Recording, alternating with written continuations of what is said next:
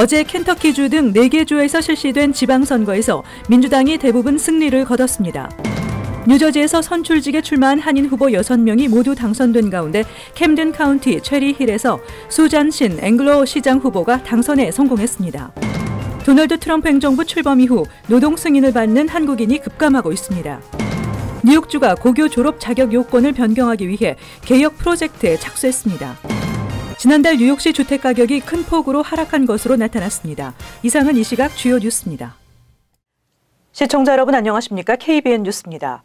대선을 1년 앞두고 켄터키와 버지니아, 미시시피, 뉴저지에서 어제 실시된 지방선거에서 민주당이 대부분 승리를 거뒀습니다. 특히 공화당 텃밭인 켄터키주에서 민주당이 승리한 것은 대이변으로 평가되고 있습니다. 민주당은 어제 치러진 주지사, 주의회 선거에서 미시시피를 제외한 3개 지역에서 승리를 거뒀다고 로이터 통신이 오늘 보도했습니다. 뉴욕타임즈의 실시간 집계 결과에 따르면 민주당의 켄터키 주지사 선거 후보인 앤디 베셔 주 법무장관은 49.2%를 득표해 공화당 소속인 매트 베빈 현 주지사를 접전 끝에 따돌렸습니다. 공화당 텃밭인 켄터키주에서 민주당이 승리한 것은 대이변으로 평가되고 있습니다. 켄터키주는 트럼프 대통령이 2016년 대선 때 민주당 힐러리 클린턴 후보를 30%포인트 차이로 누르고 승리를 거둔 지역입니다. 트럼프 대통령은 이번에도 지방선거 레이스 막판까지 켄터키주 지원 유세에 전력 투구했다는 점에서 선거 패배는 트럼프 대통령의 재선 가도의 경고로 받아들여지고 있습니다. 대선 전초전으로 관심을 모았던 버지니아 주의회 선거 결과도 민주당의 승리로 돌아갔습니다. 민주당은 버지니아 상하원에서 모두 승리해 25년 만에 처음으로 주의회를 완전히 장악했습니다. 이와 함께 민주당은 강세 지역인 뉴저지 하원 선거에서도 무난하게 다수석을 차지할 것으로 예상된다고 로이터 통신은 보도했습니다. 한편 다수의 한인 후보가 출마해 관심이 모아졌던 뉴저지 본선거 개표 결과 선출직에 출마한 한인 후보 6명이 모두 당선에 성공했습니다. 그중 캠든 카운티 체리힐에서 수잔 신 앵글로 시장 후보가 당선에 성공해 뉴저지 최초의 한인 여성 시장이 탄생했습니다. 보도에 임동규 기자입니다. 시장 선거와 시의원 선거에 다수의 한인 후보들이 출마해 관심이 모아졌던 이번 뉴저지 본선거에서 선출직에 출마한 한인 6명 모두 당선에 성공했습니다. 먼저 뉴저지주 캠든 카운티 체리힐에서 수잔 신 앵글로 시장 후보가 당선에 성공해 뉴저지 최초의 한인 여성 시장이 탄생했습니다. 팰리세이즈 파크의 앤디민 시의원도 마이클 비에트리 후보와 함께 3년 임기의 첫 선출직 당선에 성공했습니다. 큰 거는 아니더라도 작고 소소하지만 그래도 일상에서 꼭 필요한 거, 그리고 또 여러분들이 펠팍에 사시면서 더욱더 편리함을 느낄 수 있고 또 자부심을 느낄 수 있게 열심히 하겠습니다. 감사합니다. 포트리의 피터서 시의원도 무사히 당선을 확정지었고 테너플라이의 데니얼 박 시의원도 상대 후보가 없어 3선 시의원직 당선에 성공했습니다. 그 외에 오라델의 미리안 유 의원, 올드테판의 진 유 의원이 시의원 당선에 성공했습니다. 한편 뉴저지 팰리세이즈 파크에서 선출직 선거와 함께 치러진 6,113만 달러의 공립교 중개추간 예산 승인 여부를 묻는 주민 찬반 투표는 찬성 311표와 반대 819표로 최종 부결이 확정됐습니다. KBN 뉴스 임동규입니다. 도널드 트럼프 행정부 출범 이후 노동 승인을 받는 한국인이 급감하고 있습니다. 취업 이민의 첫 단계인 노동 승인 신청과 취득 한인이 줄어든 데 따라 취업을 통한 한인 이민이 크게 감소할 것으로 보입니다. 외국인 노동국이 발표한 분기별 노동 승인 현황에 따르면 2018-2019 회계년도에 노동 승인을 받은 한국 국적자는 3,114명으로 직전 회계년도 4,796명에 비해 무려 35%나 감소했습니다. 직전 회계년도까지는 한국 출신이 인도와 중국 다음으로 전 세계 세 번째를 차지했었지만 2018-2019 회계년도에는 인도 49,895명인 53.2%, 중국 1,506명인 11.2%, 멕시코 3,217명 3.4%, 캐나다 3,202명 3.4% 다음인 전 세계 5번째로 순위도 떨어졌습니다. 버락 오바마 전임 행정부의 마지막 회계년도인 2015-2016 회계년도에는 현재의 3배에 가까운 한인이 노동 승인을 받았습니다. 주별로는 캘리포니아주가 22,838건인 24.3%의 승인으로 가장 많았고 텍사스, 뉴욕, 워싱턴, 뉴저지 순으로 나타났습니다. 한편 전국 미국 정책재단이 분석한 결과 2018-2019 회계년도 3분기까지의 H-1B 비자 신규 갱신 신청 기각률은 24%로 2014-2015 회계년도의 전체의 6%보다 4배 가까이로 증가한 것으로 나타났습니다. H-1B 비자 갱신 거부율도 2018-2019 회계년도 3분기까지 12%로 과거보다 높았으며 주로 IT 업계 회사 신청자들에게 집중됐습니다. IT 분야 기업은 기각률이 30%를 넘는 반면 기타 업계 기업들의 기각률은 2에서 7%였습니다. 밀레니얼 세대는 부모 세대보다 교육 수준은 높지만 경제적으로는 더 어려운 것으로 나타났습니다. 부모 세대인 베이비 부머 세대가 같은 연령대에 벌던 소득보다 20% 적게 버는 것으로 조사됐습니다. 뉴 아메리카가 발표한 보고서 밀레니얼 빈부 격차에 따르면 세대 간 부의 격차는 역사적인 수준으로 벌어졌다고 NBC 뉴스가 오늘 보도했습니다. 이 연구소의 리드 크레이머 국장은 2016년 밀레니얼 세대의 평균 부는 1989년 같은 연령대와 비교해 41% 줄었다고 밝히고 교육 수준은 높아졌지만 빈부 격차가 더 심해졌다고 지적했습니다. 실제로 밀레니얼 세대의 대졸자 비율은 거의 40%이지만 베이비 부머 세대는 25%가량이었고 X세대도 30% 수준이었습니다. 그런데도 미국의 상위 10% 계층이 받은 소득의 비중은 1992년 38%에서 2016년 50%로 높아졌습니다. 보고서는 밀레니얼 세대가 2008년 글로벌 금융위기 여파로 줄어든 취업 기회와 낮아진 임금, 그리고 비싼 대학 교육비로 인해 학자금 대출 등 많은 부채를 떠안고 있다고 지적했습니다. 전문가들은 이런 상황이 밀레니얼 세대의 결혼, 주택 구매 등을 어렵게 만들 뿐만 아니라 그 이후 미래 세대에까지 여파를 미칠 수 있다고 경고했습니다. 크레이머 국장은 과거와 비교해 정체된 소득은 미래를 위한 노력에 회의감을 갖게 한다고 지적했습니다. 뉴욕주가 고교 졸업 자격 요건을 변경하기 위해 개혁 프로젝트에 착수했습니다. 이 프로젝트를 통해 리전트 시험이 개편되거나 폐지될 수 있어 관심이 모아지고 있습니다. 주 교육국은 2021년 가을까지 졸업 자격 변경과 관련한 최종 권고안을 뉴욕주 리전트 위원회에 전달할 예정이라고 교육 전문 매체 초코비트가 보도했습니다. 지난 7월 뉴욕주 리전트 위원회는 고등학교 졸업률, 학업 성취도, 대학 수학 준비 능력 향상 방안을 모색하기 위해 별도의 위원회를 구성하겠다고 발표한 바 있습니다.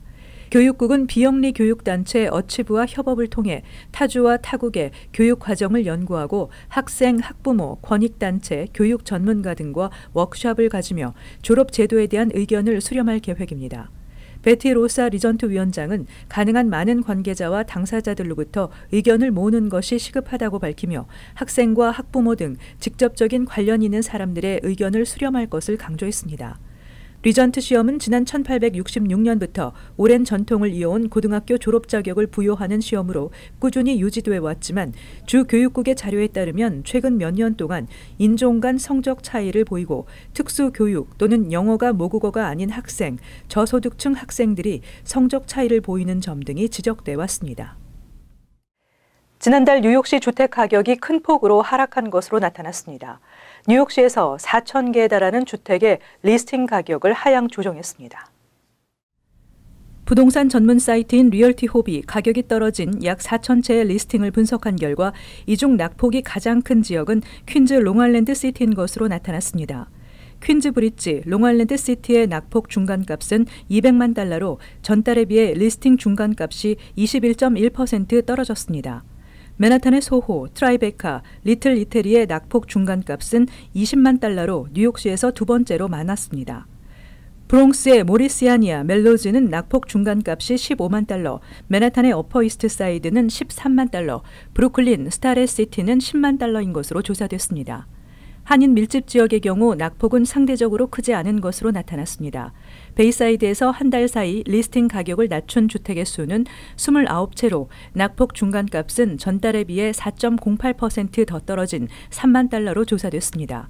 플러싱은 40개의 리스팅의 가격이 하향 조정됐으며 낙폭 중간값은 3만 달러이며 오클랜드 가든의 경우 총 10개의 리스팅 가격이 하향 조정됐으며 낙폭 중간값은 $10,000였습니다. 리스팅에서 가격을 낮춘 주택의 수는 맨하탄 이스트 미드타운으로 주택 리스팅 중 245채의 가격이 하향 조정됐습니다.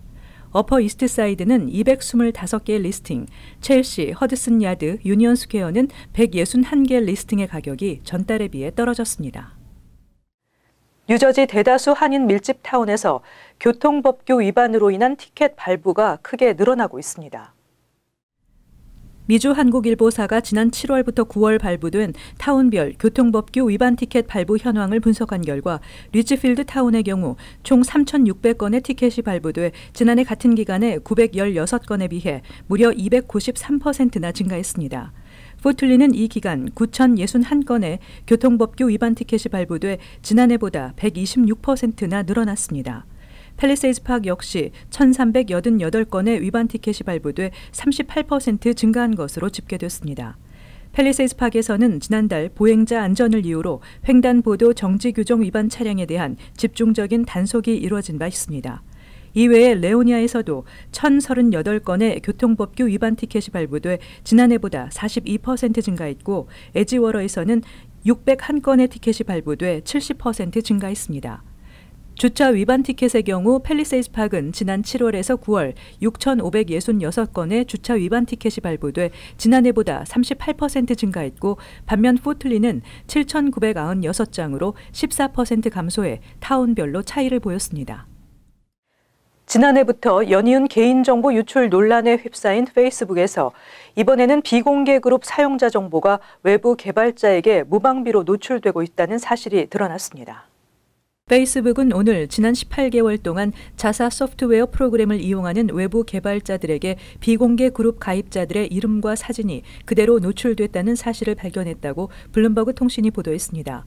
비공개 그룹은 특정 주제를 공유하는 사용자들이 페이스북 플랫폼 안에서 자체적으로 만든 공간입니다. 페이스북도 지난해 4월 외부 개발자들이 비공개 그룹에 어떤 사용자가 해당 게시물을 올렸는지 등에 대해 알 수 없도록 접근 범위를 제한하겠다는 방침을 밝혔지만 최근 자체 조사에서 페이스북의 API 응용 프로그램 인터페이스를 이용하던 개발자들이 일부 비공개 그룹에 사진과 댓글을 게재한 사용자의 이름과 프로필 사진까지 제약 없이 접근할 수 있었다는 사실이 발견된 것입니다. 페이스북은 100명의 개발자가 해당 데이터에 접근할 수 있었던 것으로 확인됐으며 현재는 이를 부분적으로 제한하거나 차단한 상태라고 밝혔습니다. 페이스북은 얼마나 많은 사용자의 정보가 노출됐는지에 대해서는 밝히지 않고 있습니다. 페이스북은 지난해 초 이용자 8,700만 명의 개인정보가 유출된 케임브리지 애널리티카 스캔들 이후 사용자 개인정보 보안을 강화하고 외부 개발자들의 자사 데이터 접근을 차단했다고 밝힌 바 있습니다.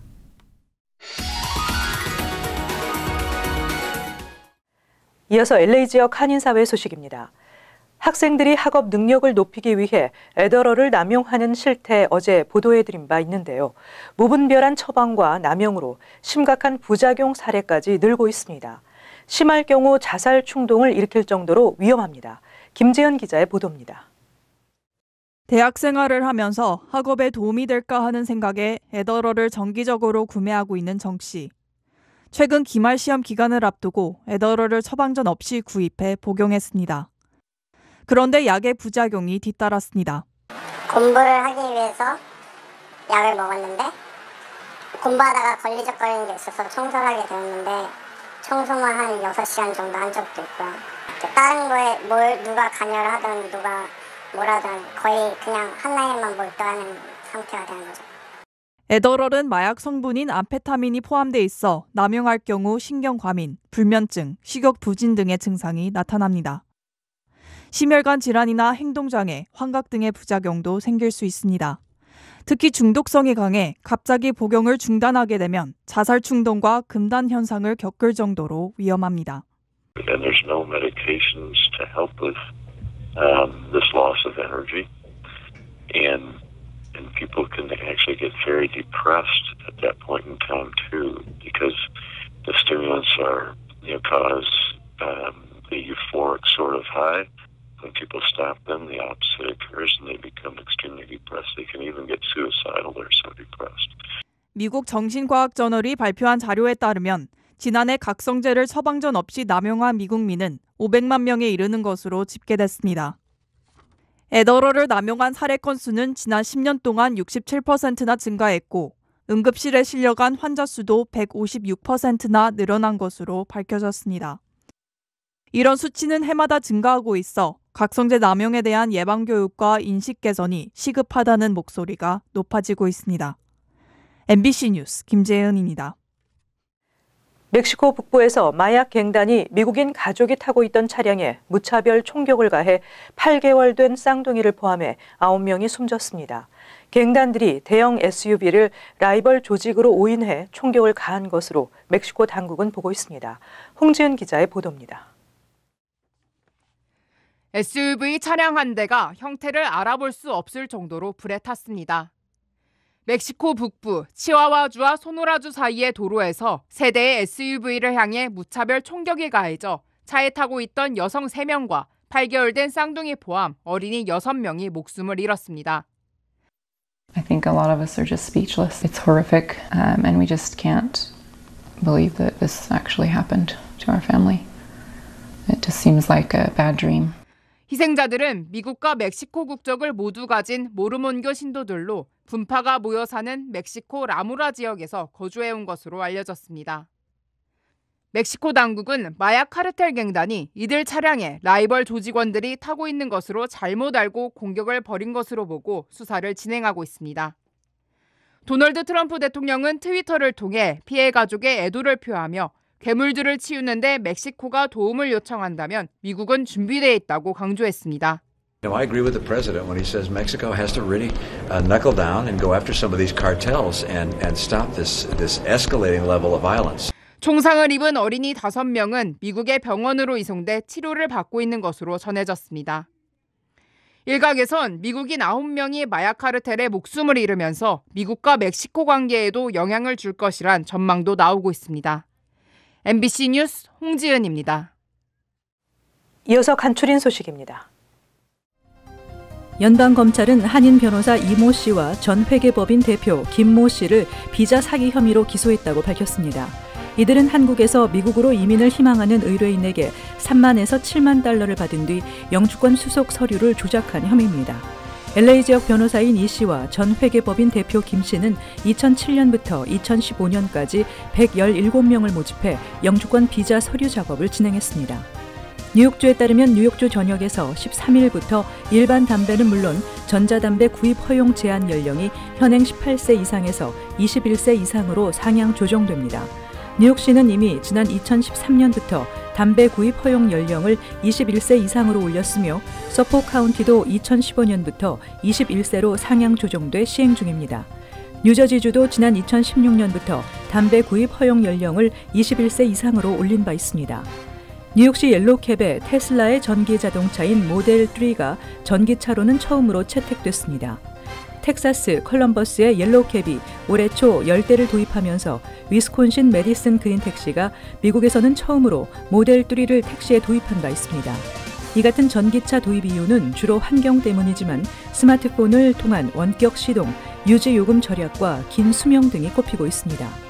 불우이웃 사랑 실천의 상징인 구세군 자선냄비가 올해부터 모바일 페이 서비스를 지원합니다. 이에 따라 기부 희망자들은 현금이 없어도 자선냄비와 연결된 간판에 설치된 NFC 수신기를 통해 애플페이나 구글페이 등 모바일 페이 서비스로 기부할 수 있게 됐습니다. 기부되는 금액은 기부자의 우편번호 주소를 근거로 각 지역 구세군에 전달되며 기부자는 이메일로 기부금 영수증을 전송받을 수 있습니다. 계속해서 환율과 증권 소식입니다.